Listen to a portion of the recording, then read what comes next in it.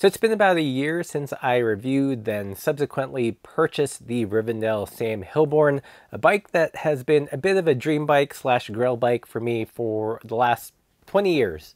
And in that time, it's gone through a couple of iterations. And that's what we're going to talk about in this video. I'm going to talk about some of the upgrades and what I think of the Sam Hillborne a year later. Welcome back, everybody. And if you're into the non-competitive side of cycling, riding, party pace, you have found your people, hit that subscribe button. And if you guys enjoy this content, be sure to stop by the gift shop and pick up a sticker, a pin, some new prints. That's how we keep this channel going without me having to shill some random tchotchke every other video. So if you appreciate that, consider supporting the channel. When I first got the Rivendell, it was a very different bike. It was set up with the swept back belly bar, and the whole vibe was more chill and relaxed and upright. Over the last year, I've swapped it out for the Bosco bar, again in that kind of more upright style, but ultimately the frame size didn't quite work for me for a swept back bar. And for me to get the bars where I wanted them, I needed to run a really tall and long stem. And after some experimentation, this is where the bike has landed. A little bit more, I guess, traditional road bike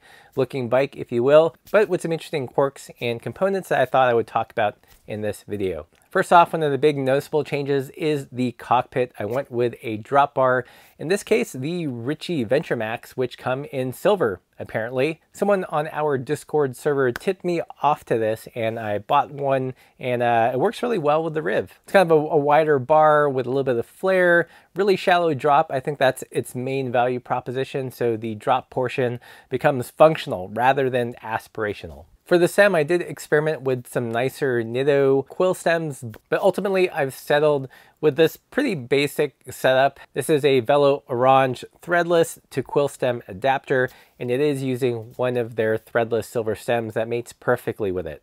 Very inexpensive solution and gives me the flexibility to play with stem length as well as use handlebars with the 31.8 standard. Some may cringe because it's not aesthetically perfect, but for me it's very functional. It makes it very simple to make changes, and I think it looks pretty good. Other bits of interestingness on the handlebar is, yes, I'm using my favorite Gevinol shifters. So the bike is a 2x setup and I'm running it friction front and rear, and it works great. You can shift with friction without piercing your kneecap, apparently.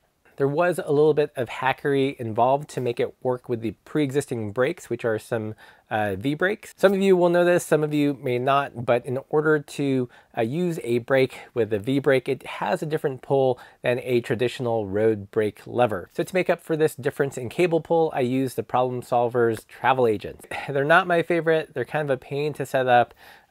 A little bit ugly, but they do allow you to use road style brakes with V-brake. And yes, I'm fully aware that there are mini V-brakes. I have tried those in the past, but I find that this actually brakes better than using those mini V-brakes. And I know someone else is going to suggest, why didn't you use cantilevers? And yes, I could have done that, but again, you know, we don't have that GCM money. I'm trying to save on parts just like you guys.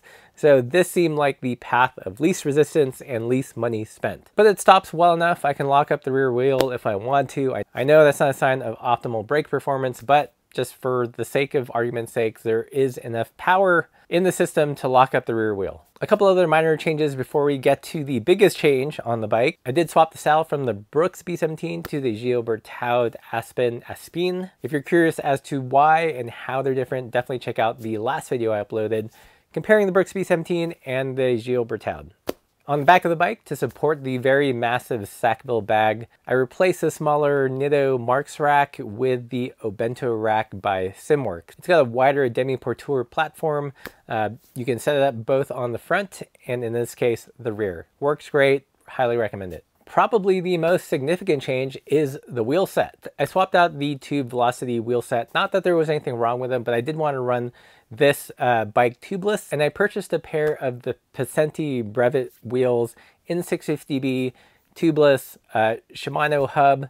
I did spec it out with 135 spacing because that's what the Riv has. It's a wheel set that lots of people have recommended because for the money, it sounds pretty good. $450, doesn't include shipping, and the wheels weigh in at just about 1,500 grams, which is verging on the light to very light end of the spectrum for wheels. I did weigh everything in my notes. I've got 820 grams for the rear and 695 for the front. The wheels were pretty bare bones for 450 bucks. It didn't have tubeless rim tape, so I had to purchase that, apply it myself. It didn't come with tubeless valves. Again, these costs add up. So while 450 looks good on paper, it doesn't include all the other small things to make it plug and play. In addition to the wheels, I also swapped out the tires for my favorite 650B tires, the Soma Cazaderos in 650B by 50. It's got a great tread pattern for mixed terrain riding, high center ridge for, for pavement and the smoother roads, as well as blocky side knobs to give you some grip when things get a little loose. Not the most aggressive tire, not the fastest tire, but a good kind of Goldilocks in between tire. Interestingly, with the tires and going tubeless and the new wheel set, the bike actually lost a fair amount of weight. So in the old configuration, the bike weighed in at 12.7 kilograms, so about 28 pounds. With the new wheel set and going tubeless and the tires,